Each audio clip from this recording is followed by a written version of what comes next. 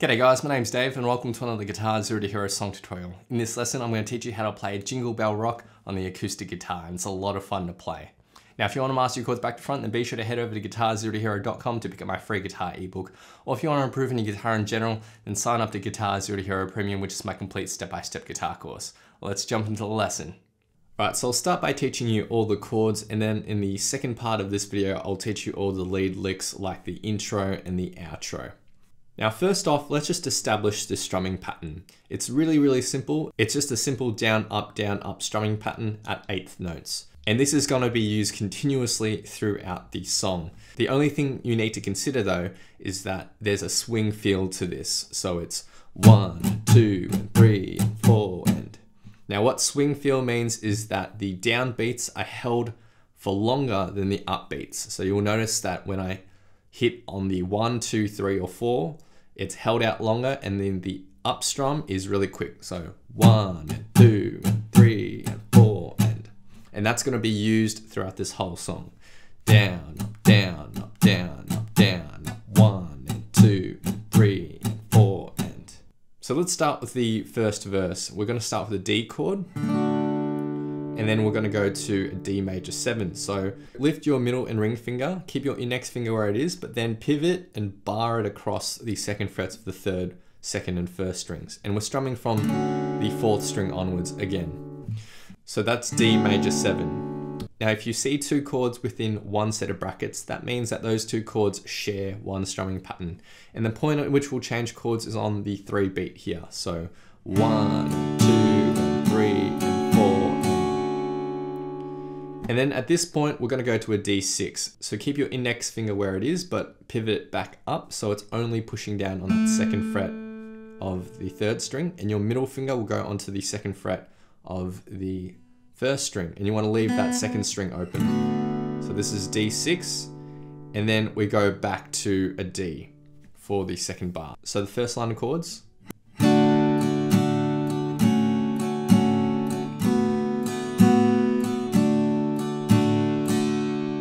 For the second line of chords, we go back to D6. So from that D, you just lift your ring finger, and then we go to a D sharp diminished 7. So with your index and middle finger, shift their position up one string and then down one fret.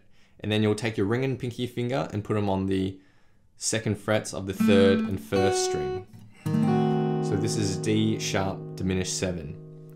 Now you don't have to play this D sharp diminished 7, you can just play that D6 for the full bar if you wanted to, but this D sharp diminished 7 sounds really nice. And then after that, we're going to E minor 7. So keep your pinky finger where it is, shift down your ring finger one string, and then shift these two fingers up to the third fret. And with your index and middle finger, put them on the second frets of the fifth and fourth strings. You can strum all the strings here, and that's E minor 7. And then we go to an A7. So from this shape, just lift your index and pinky finger and slide your ring finger down one fret. And we're strumming from the fifth string onwards. So this second line of chords.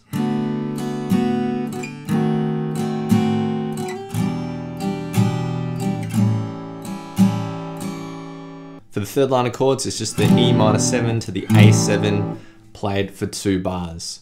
And then for the fourth line of chords, it's the E minor 7 for a full bar. So we're not changing on that 3 beat here. This is played for a full strumming pattern by itself, and then the same with the A7. So that's verse 1, which will sound like this.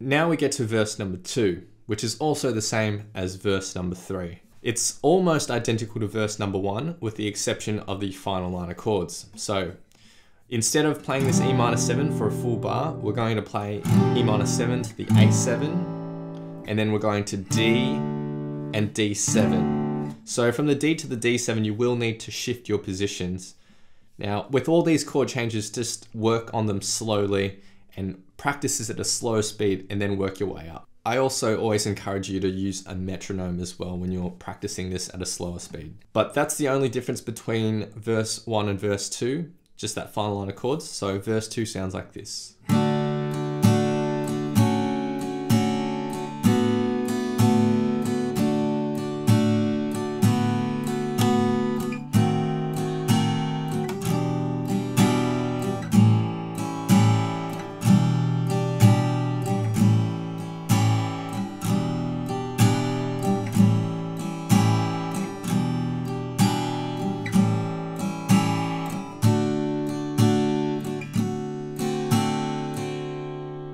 Next we get to the chorus, and there's just 2 lines of chords here. We're going to start with the G chord, and this is just played for 1 full strumming pattern. Then we have a G sharp diminished 7. So keep your middle finger where it is, slide it up 1 fret, and then put your ring finger on the 4th fret of the 3rd string. And with your index finger, you'll bar across the 3rd fret of the 4th, 3rd, and 2nd string. So this is G sharp diminished 7. And you want to keep that 5th string muted. And you can do that just by lightly touching it with the middle finger as you're fretting the 4th fret of the 6th string. That's played for 1 full strumming pattern. And then we go to D for 2 full strumming patterns. The second line of chords is E7, which is the same as the E except you lift your ring finger for 2 full strumming patterns. And then we're going to hit an A chord. So you can hit it like this, but I just like to bar my index finger across the 2nd fret of the 4th, 3rd, and 2nd strings. We're just strumming it once, muting it for the rest of the bar, and then we end the chorus with a short riff. The riff is just 4 notes on the 6th string. And we're going to start on the end beat after the 1 with an up pick, and that's going to be on the 5th fret of the 6th string. So it'll be like this. And then on the next down stroke, you go to the 3rd fret, and then on the 3 beat, 2nd fret, and then on the 4th beat, open 6th string. So 1 and 2 and 3 and 4 and... Now remember, it's good to start on an up pluck there because that riff starts on an end beat. So 1 and 2 and 3 and 4 and... So the chorus in total sounds like this.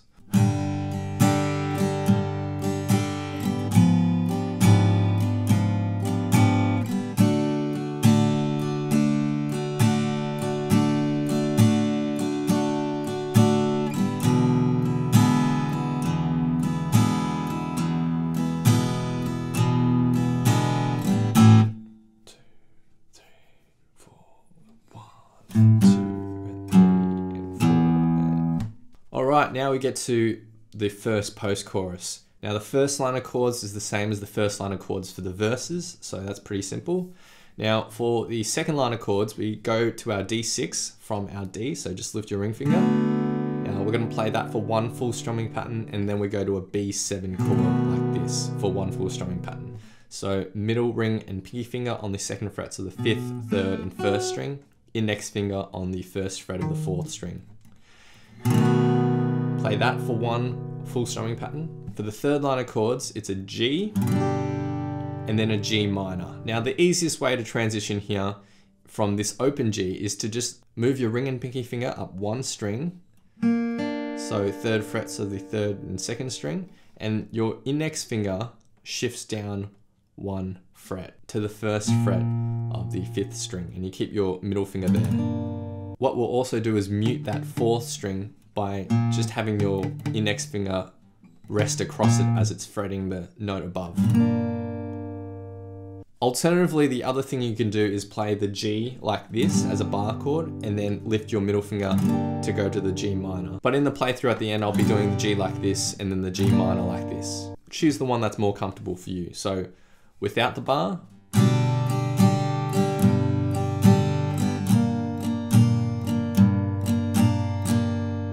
or with the bar.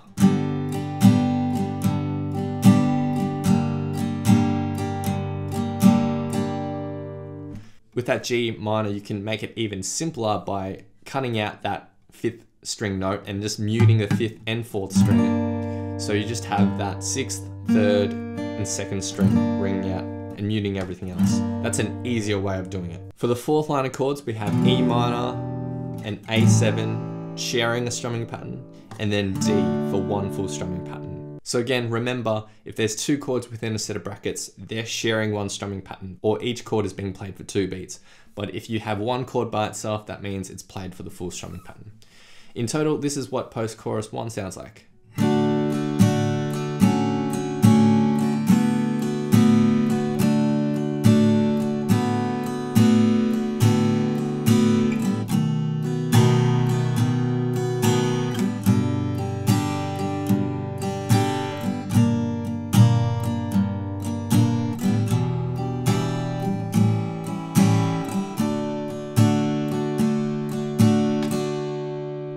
Next is post-chorus 2. Now, post-chorus 2 is almost identical to post-chorus 1, except there's an extra line of chords here, and the fourth line of chords is adjusted a tiny bit. So, starting with the fourth line of chords, instead of going with the D, we're just going to repeat that E minor 7 to A7 again. Then for the fifth line of chords, E minor 7 to A7, and then we're going to a D. So for the first D, it's played for one full strumming pattern, and then for the second strumming pattern, we're going to adjust it. So we're going to play the first down, up, but then you're just going to mute at that point. So just stop all the strings ringing out with your side of your palm. 1 and 2 and mute. And then on the 4 beat, we'll strum that D chord to end the song. So I'll just play from the last 2 lines of chords for this post-chorus 2.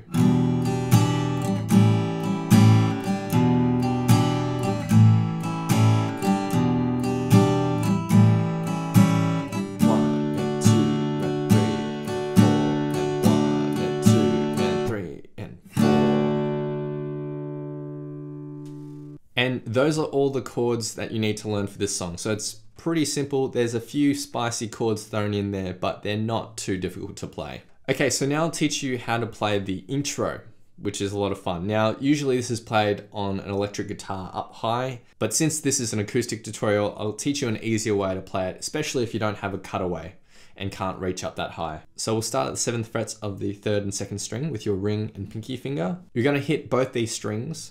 Now you can strum it with a down, up, down, like that, and just focus on those 2 strings, or you can just play them with down strums. So 1 and 2, or 1 and 2, whatever's more comfortable for you.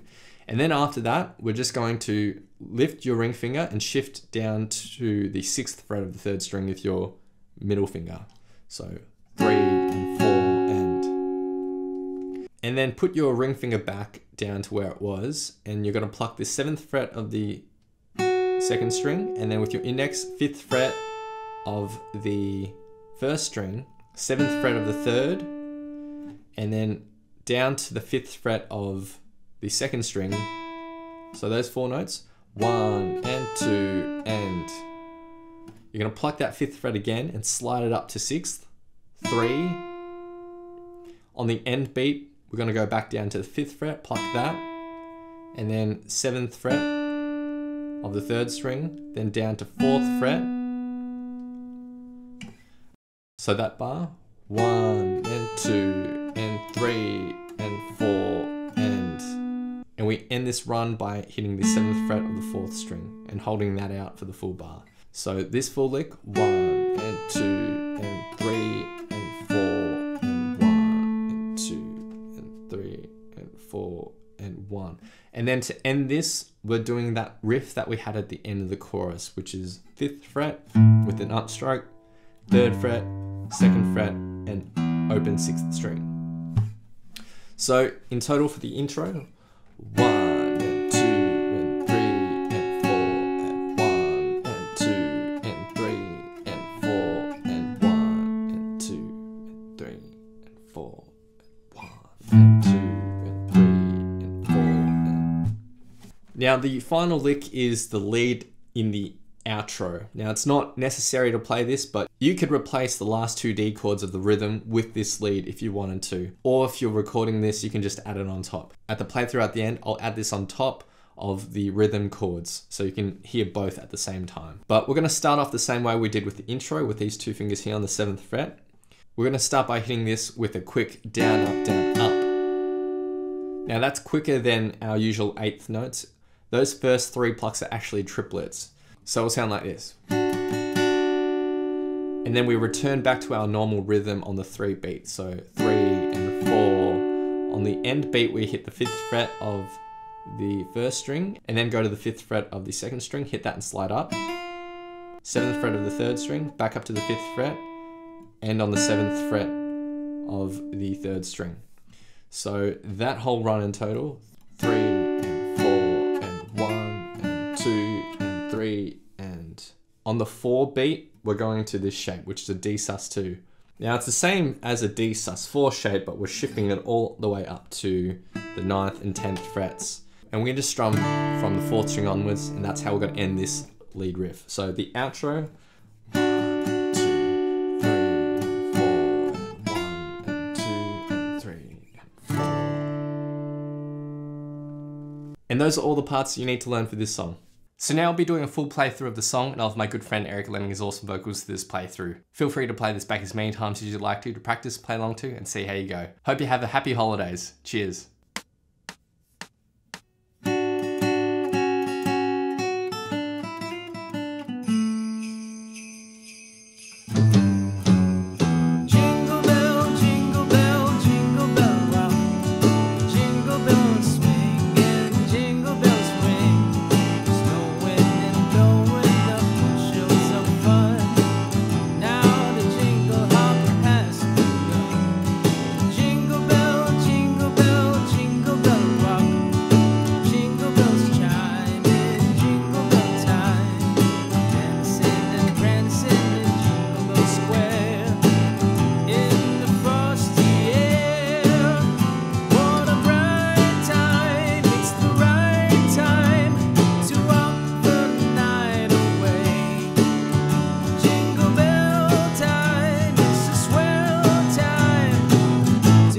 Gliding in a one-horse sleigh. Giddy up, jingle horse, pick up your feet, jingle around the block. Mix and mingle in a jingling feet.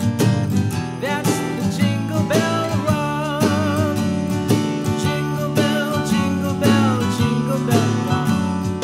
Jingle bells chiming, jingle bell time. Dancing and prancing in Jingle Square. In the frosty air. What a bright time, it's the right time to rock the night away. Jingle bell time, it's a swell time to go gliding in a one-horse sleigh. Giddy up, jingle horse, pick up your feet, jingle around the block. Mix and a mingle in the jingling feet. That's the jingle bell, that's the jingle bell, that's the Jingle Bell Rock.